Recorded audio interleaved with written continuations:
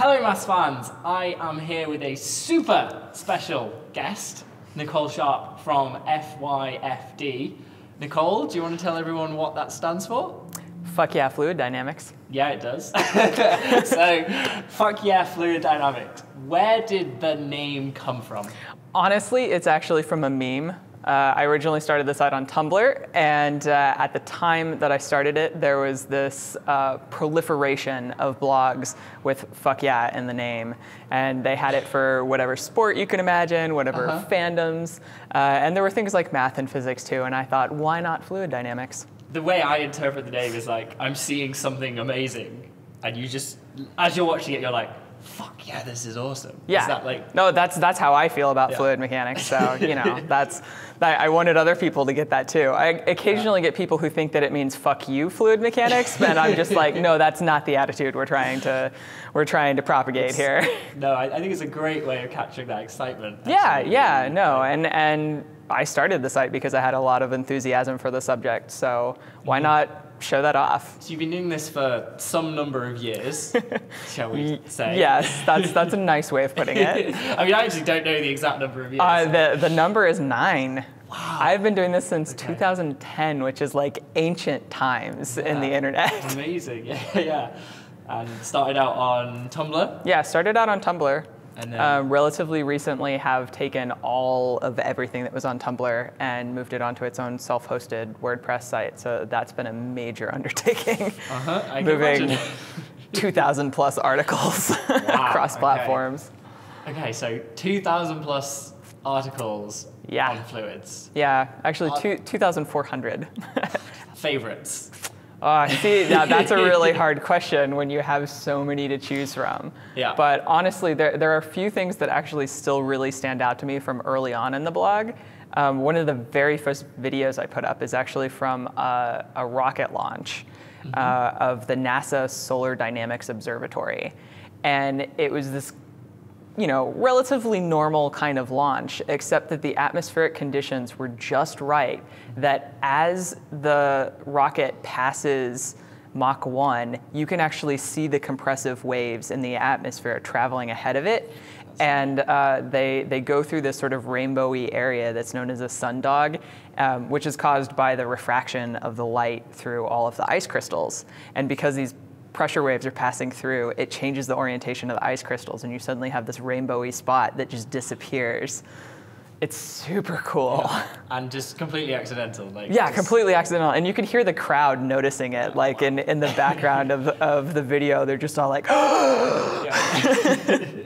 So you mentioned the one you remember from the beginning with the rocket and everything else. So are there any other or sort of particular topics that you really like, or any other things that stand out to you? I know it's difficult when there's 2,400. When there's 2,400, there's lots of things that you end up loving. I always like coming back to the kinds of things that go out in the gallery of fluid motion. So I guess for a little bit of background for those who are not in the field of fluid dynamics, we're actually here in Seattle at a meeting that is all for fluid dynamicists. And one of the things that has been a part of this meeting for I think close to 40 years now is what's called the Gallery of Fluid Motion. And in that, researchers will create beautiful posters and beautiful videos that are displaying some kind of information about fluid mechanics. But the aesthetics are supposed to be a really important part of it. And so there are a lot of Gallery of Fluid Motion videos and images from the past almost decade that have really been super awesome to me. I mean, there's things like, it was there that I found out first about the Kaye effect. Do you know this one? I don't. Okay, so the Kaye effect is this weird thing that happens with shear thinning fluids, where if you have something like shampoo, which gets less viscous if you rub it, which is how it lathers up on your hands. If you drop it from a height and have it form a heap, So it kind of is coiling in a similar way that honey or something would. Yeah. Mm-hmm. Because of that sheer thinning, it will actually create a little dimple and start slipping. And so the incoming jet will come down and then bounce back up and like shoot these little things around. And it just looks completely crazy. You could actually set it up on a incline and have one jump to another and like have this little, You usually have to have high-speed video to see it, except if you set up that stable setup. But that's something that people will do in lots of YouTube videos now. But that is a concept that I first learned about from the Gallery of Fluid Motion, and that I think started getting publicized out of that kind of thing. Yeah, which is pretty awesome. I'm glad you mentioned the Gallery of Fluid Motion, because that's I've been doing interviews here all week, like we did 2 years ago in Denver. So actually thinking back to that, so we made many videos, which you should totally watch. They're amazing. Yes. Looking at, mainly based around Gallery of Fluid Motion, but we did some other stuff. we pulled some people who were doing just sort of regular work that they were presenting. I guess grabbed our attention from the titles in the abstract. So if you're wondering how to get on interviews with us, make an interesting title. Yes, absolutely. So I think I have a personal favorite for the stuff we did, but I don't want to give it away. I want to know, which ones do you remember that you particularly liked? I was going to say, I remember the ones that I edited because I watched them over and over again. That's a good question. What do I like best from that series? There are a whole bunch of things in that I thought were really fun. I remember really liking the bouncing and floating and jetting video when we finally got done with that, with like Dan Harris's work. Yes. That was really cool, with the idea of things bouncing off of the interface. That was really neat. So and the like hovercraft thing, because that actually called back to something that I recently remembered that I wrote about on FYFD, where people had discovered that if you had these grooved surfaces, that you could float hovercraft in particular directions with the chevrons. And if you go back several years, there's actually an FYFD entry where I'm like, so if you have an air table, like an air hockey table, and you put, instead of a flat puck, one that has the grooves and the chevrons on it, which direction will it go? And that was literally what was the work that was being discussed in that interview. So it was like, hey, I got to see these things come back around from the blog to the video work and everything else. So that's kind of fun about doing it for so long. I really liked the citrus jets. Oh yeah. Those slow motion videos of squashing, like basically you take like a citrus fruit, an orange, you put it in a vice grip, and then slowly compress it. And then the jets that shoot. That work from Andrew is really cool. It's just and just the idea of like the fact that you have different structural properties to different parts of the peel are part of what makes this happen. And I really love research like that takes something that's kind of a observation that we all know about. Like, you all know when you peel an orange that your hands seem to get a lot more gross than is justifiable by the amount of peel that you touch. And it's because you have these tiny, like almost microscopic jets going off. I've noticed it so much more since we did that video too. I'm like, every time I'm like, I know this is that's why. No, you're right. It's so awesome to actually know the full physics behind what is something that you're aware of, but now you're like, I know exactly why this is happening. I think that's one of my favorite things about fluids in general, and just especially doing the blog the way that I do it, because my own background and my particular subject in fluid dynamics has nothing to do with the vast majority of what I write about. And I just love being able to take these things that you may or may not have noticed in your daily lives and just be like, hey, here's this really awesome information about what goes on there. Whether it's like peeling an orange or, what other things? The dandelion one. Oh, the dandelion. Oh, the dandelion one. When the research paper came out, I made a follow-up video entirely about what's going on in that, and so I was able to do I could show off some of the really cool visuals for that, and you can see the like separated vortex. It's so cool. Like, yeah. I remember when we did that interview, we had very little footage to work with, and so I actually took my camera to my local park where we unfortunately had a ton of dandelions, and I was like down on my hands and knees with a macro lens, like trying to focus on this teeny tiny dandelion, and then like from off frame blow on it to have some of the I didn't know you were actually blowing on it to make it. Yeah, I had so many people walking by looking at me like I was a lunatic. The lens we go to make these videos, right? No, it's the not so glamorous life of a YouTube creator.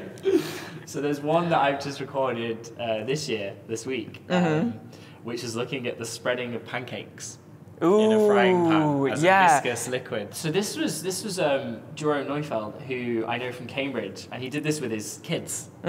So on the abstract for the conference, it actually lists a primary school as an address. Oh my God, that's amazing. They had a rule in their house. They had pancakes every Saturday, and the rule was that you had to measure the radius and the depth of your pancake before you're allowed to eat it, and write it in the diary. And then over like a year, they collected all this data.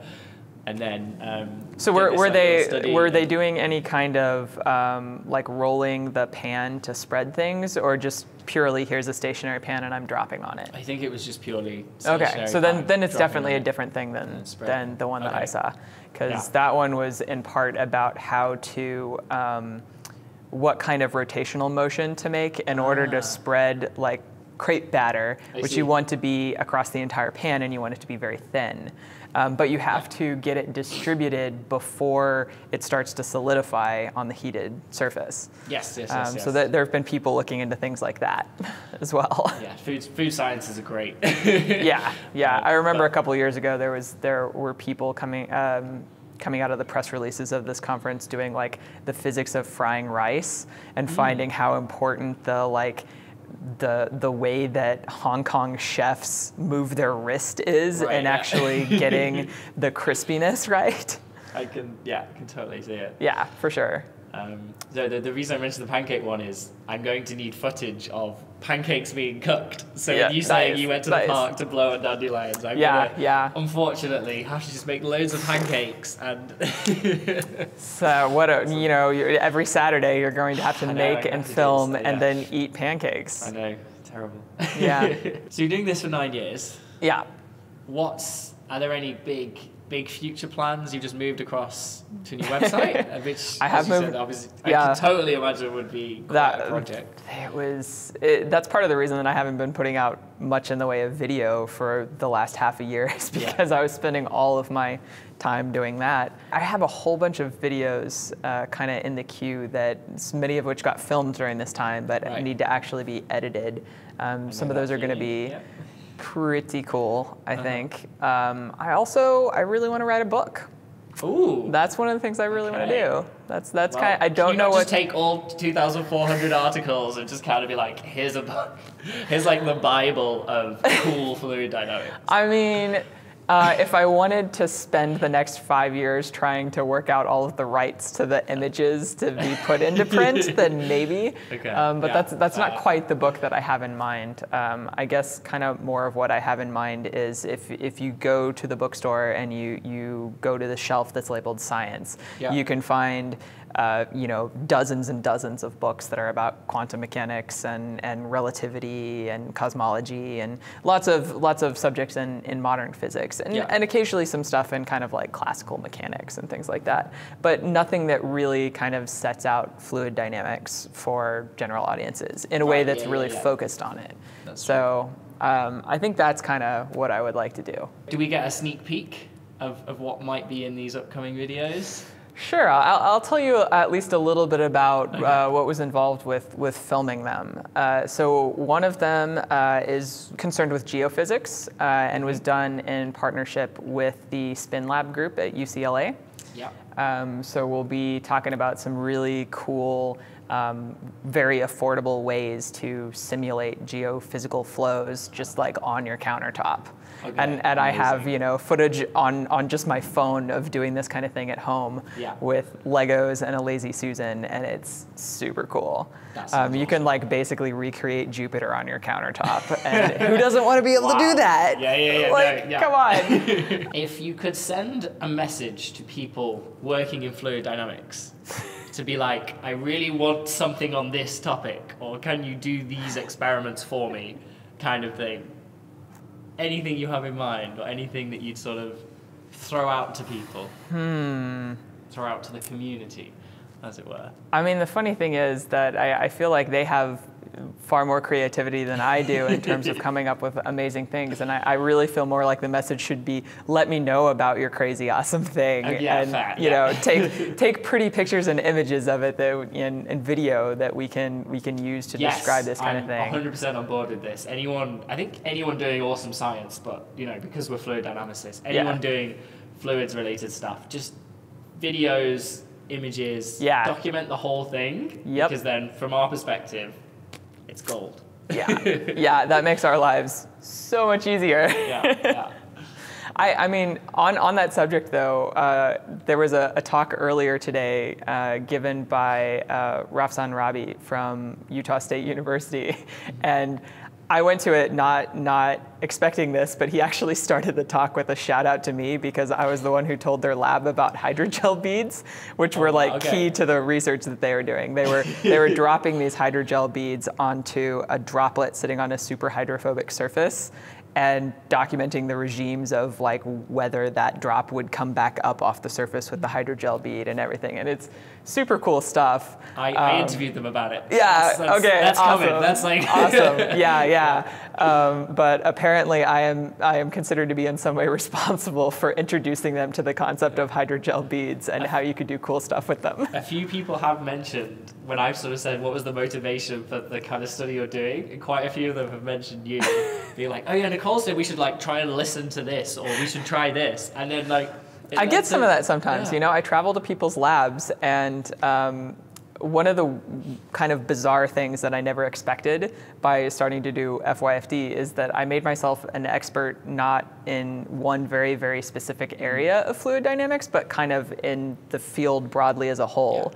And so people will often ask me like, hey, have you seen anything that's similar to this? And I can pull out connections that they don't necessarily think of because I just have this really broad range of knowledge that covers 2,000 plus articles about it. So it's cool that that's actually like contributing to the research directions that people are taking. But that is definitely a thing that I never anticipated when I started out doing this.